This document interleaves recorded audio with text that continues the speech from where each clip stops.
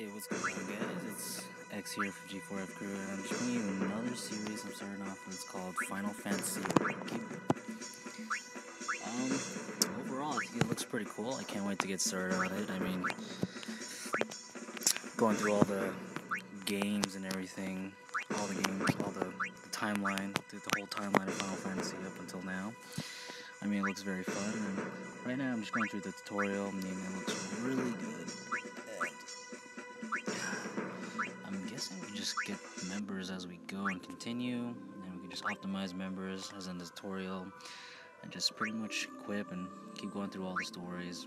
And I guess the game's basically, I don't know what the dark sphere was in the beginning, but I guess basically it's just taking all the pictures, the paintings, and everything's disappearing, and the records at the time are changing, I guess, and you, the record keeper, have to restore those paintings by going into it and actually, battling monsters and everything.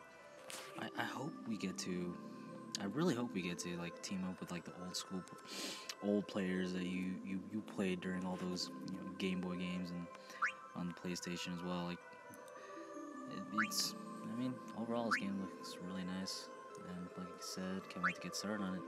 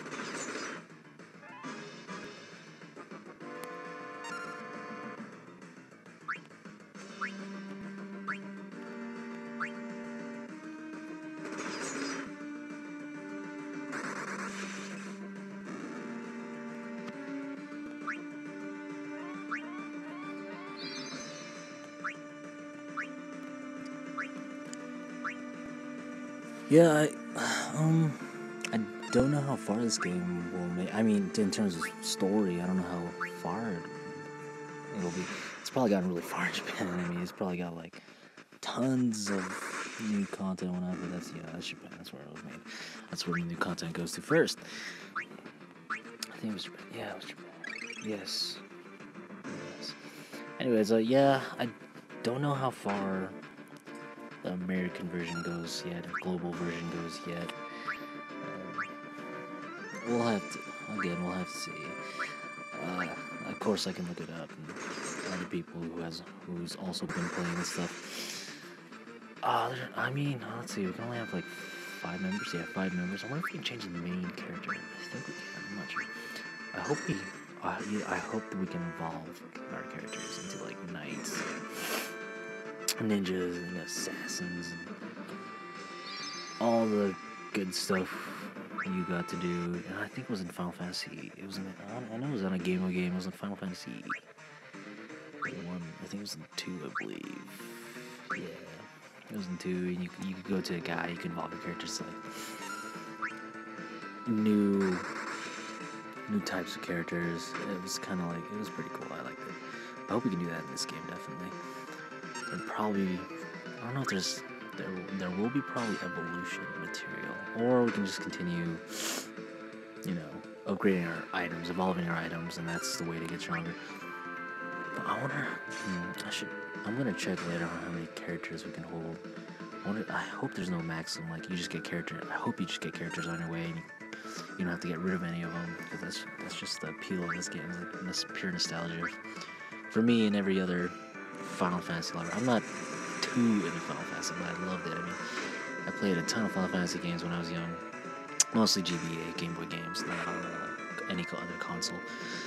But I still loved it. I still love the stories, the crystals going to save the world, the generic type of story for any JRPG game. But it was very fun, and I hope this can be a very fun game as well. Um,